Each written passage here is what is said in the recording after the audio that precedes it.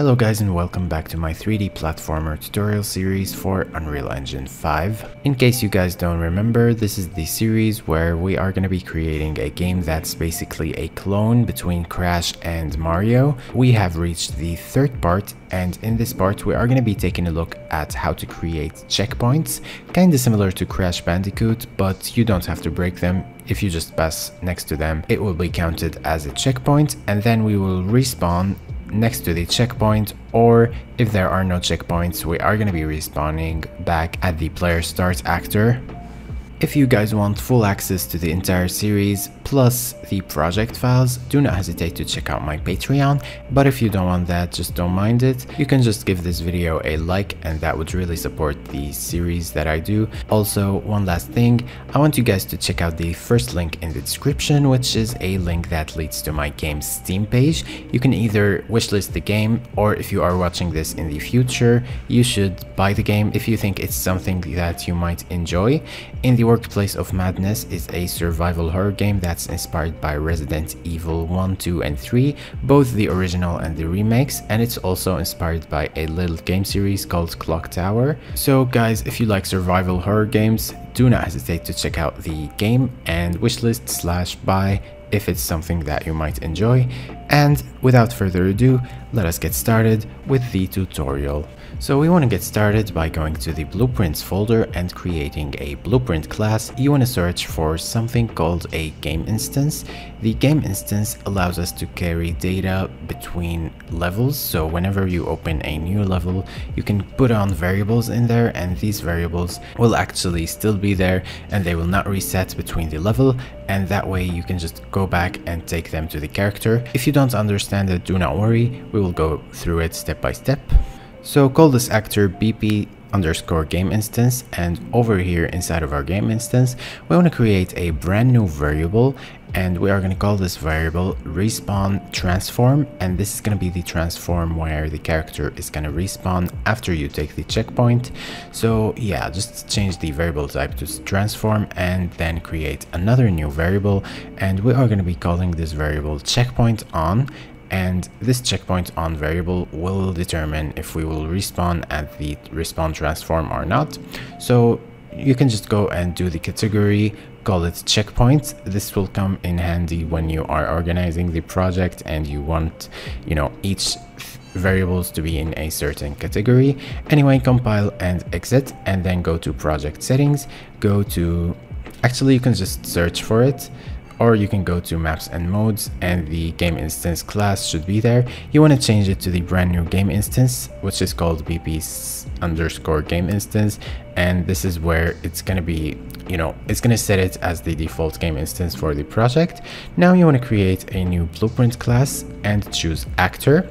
This is going to be the checkpoint actor, so call it BP checkpoint, and we are going to go to open game art and then look for any static mesh that you want to use for the checkpoint. For Crash, they use a box, but when you hit it, it actually opens and it becomes, just cardboard. I'm just gonna get a gift box, and we are not gonna be doing anything with it. You just want to pass next to it. It was a blend file, so I opened it in Blender and exported. Whatever you download, it might actually be something different. Like you might get just an FBX file and you can just import it into Unreal Engine. I've showed you how to import in prior parts. You just need to drag your model in there and just hit import. You don't necessarily have to change anything.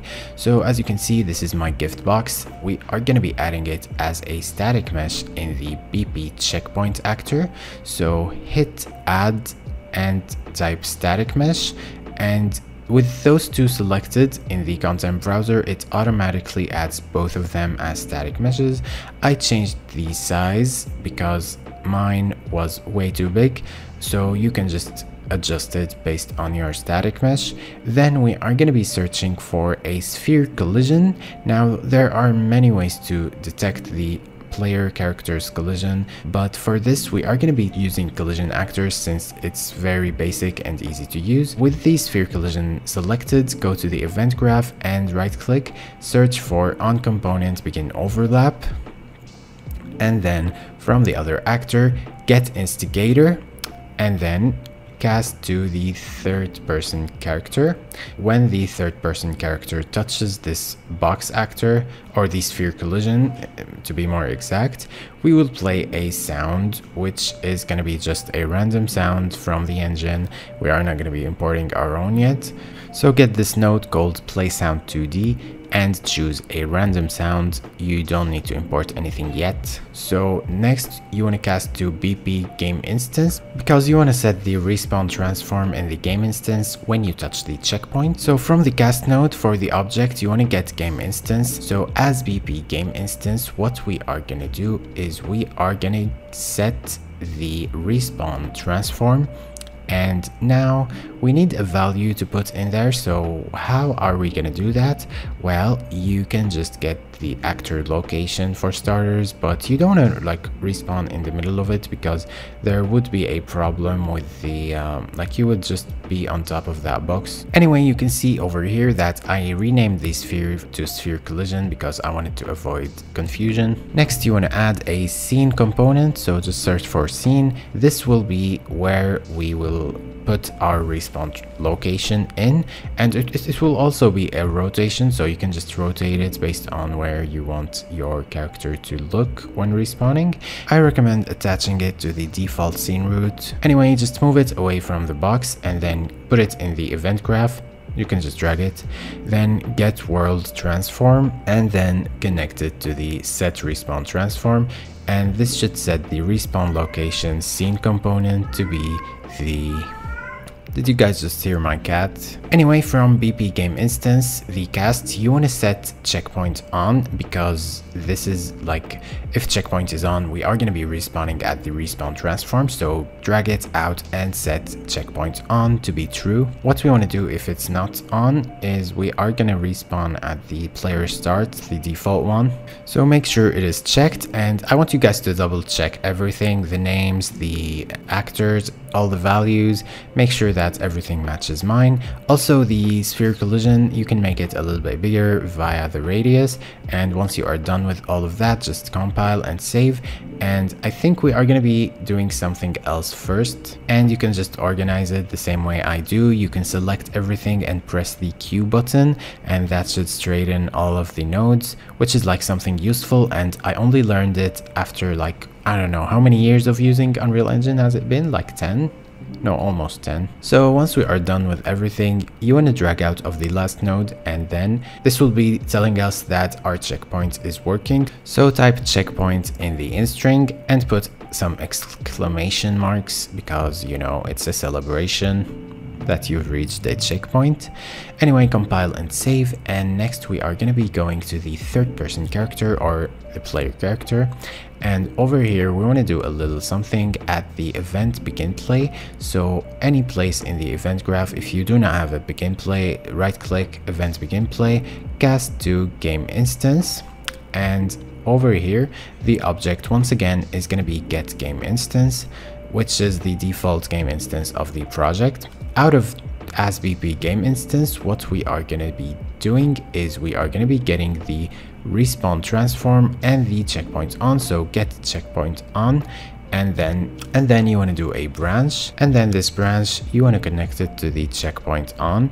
So next, if it's true, we are going to be getting the respawn transform. So if it's true, we are going to be setting the players transform as soon as the begin play happens, so when the level opens, which is exactly what we need, because we are going to be reopening the level once we die. So set actor transform, and then from the asBP game instance you want to get respawn transform and connect it as the new transform in the set actor transform, and this will ensure that this is the same checkpoint transform that you have, and every time you reach a new checkpoint it will actually override it. So it's exactly what we need. So we are going to be leaving a comment on this, which is spawn at checkpoint.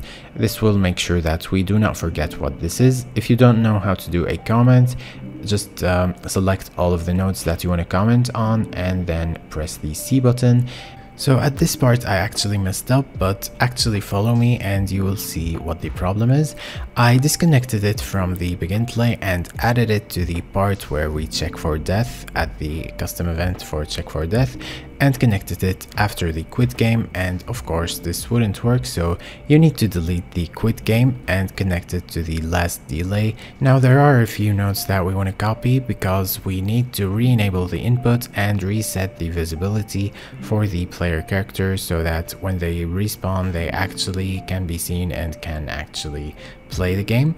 So just copy and paste those, and then from the get player controller type enable input, and then what you want to do is connect it to the set visibility, and you want to make sure that the visibility is set to true. So now if you put the box in a certain area in the level, in the details panel, go to respawn location and you can actually set it to be whatever you want. However, there will be a problem once you give it a try. Go to that checkpoint and then go die. You will see the fact that when you respawn, you will actually get shrunken to the size which is like very small and not the default size. So we are going to be fixing that by going to the value for the respawn transform, and for the scale we are actually not going to be getting it. Also the enable input, you want to change the target to be self and the player controller to be the get player controller.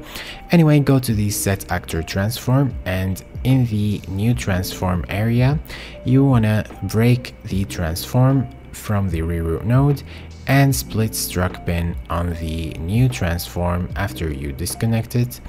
And you want to connect the location and the rotation, but you want to leave the scale. We don't want the scale at all to be moved or to be changed, so that is going to be perfect.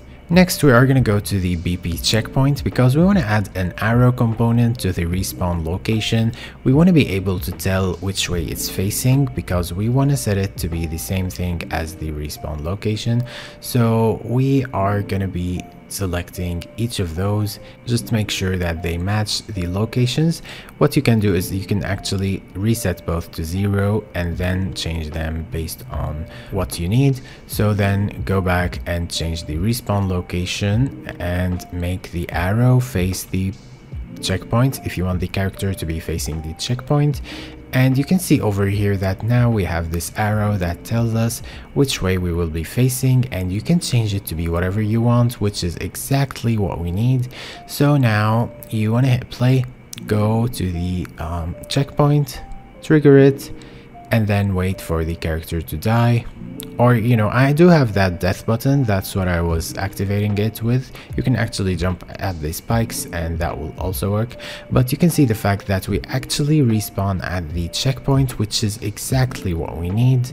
Now there is still one more thing we want to do. We are currently respawning without actually reopening the level, so the enemies will not respawn, the coins will not respawn, everything will stay the same, which is not what we need. So we want to move the respawn stuff and the checkpoint stuff back to the event begin play. So disconnect it, and from the delay we want to open level by object reference. So we are going to be right clicking on this node and we are going to be converting it into a function called open level. Now all of this stuff you want to move it over there to the begin play, and at the begin play you just connect it the same as before, and there shouldn't be any problems with it. It will happen as soon as the level starts. Use this node called get current level name, and this will automatically get the name of the level that you are in, which is exactly what we need. So inside of the function, open level by name instead of by object reference and connect it like this. And then if you go back here, you from the get current level name, connect it to the level name and just connect it after the delay, and this will respawn us at the start, or it will respawn us and reopen whichever level that we are in at the moment. And with that checkpoint stuff at the begin play, it will be perfect. Hit play and give it a try, and if you die you will restart at the player start. But if you go to the checkpoint and then you die, you will see that you will respawn at the checkpoint with the perfect transform that you have determined yourself, which is exactly what we needed, and you will see that the coins have also respawned, so opening the level again was perfect. So guys, I really hope you enjoyed the video. If you have, please leave a like and comment and subscribe if you are new to the channel, and please look forward to more tutorials. Check out Patreon for more project files and tutorials upcoming. Also, do not forget to wishlist my game because that would really be awesome. So guys, thank you for watching. Please take care, have a great day, and bye.